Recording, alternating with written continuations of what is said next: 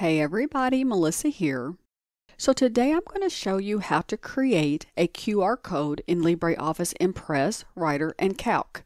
Now this comes in really handy if you need to refer someone to a website, if you need to send them someplace to pick up shared documents, or even send them to a portal to pay their invoices online. I cannot wait to show you how this works, so let's go ahead and get started.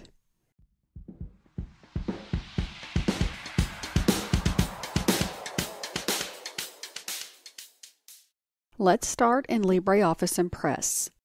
Now we can put this on any of our slides we want to, but let's just say we want to put it at the end and say for more information, visit our website. So we'll go up to Insert, go down to OLE Object, QR and Barcode, and in this case I'm going to send them to my website, so I'm just going to put the URL in there. We can take the defaults here and tell it OK. Here is our QR code. We can click on it. We can move it wherever we want. We can make it bigger, make it smaller, or adjust it however we want it to be.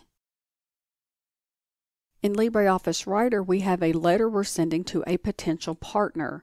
We've given them some information, but then we say find out more about our company by going to our website.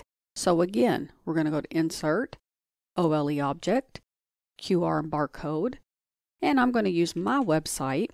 We can take the defaults and tell it OK.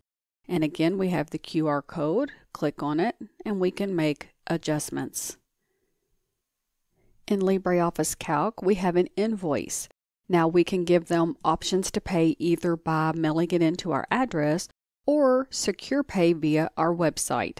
So we can insert a QR code for that. Again, Insert, OLE Object, QR and Barcode. I'm going to use my website, but use whatever portal you're sending them to. You can take the defaults and tell it OK. Here's our QR code. We're going to make it whatever size we want it to be. And now if we go to File, Print Preview, this is what our invoice is going to look like with our QR code. Now they can access these QR codes from any smart device they want. And that's it for today. If you found this video helpful, please be sure to give it a thumbs up. Drop me a comment if you have any questions, feedback, or idea for future tutorials, and be sure to click that subscribe button before you leave. Thanks for watching, and I'll see you next time.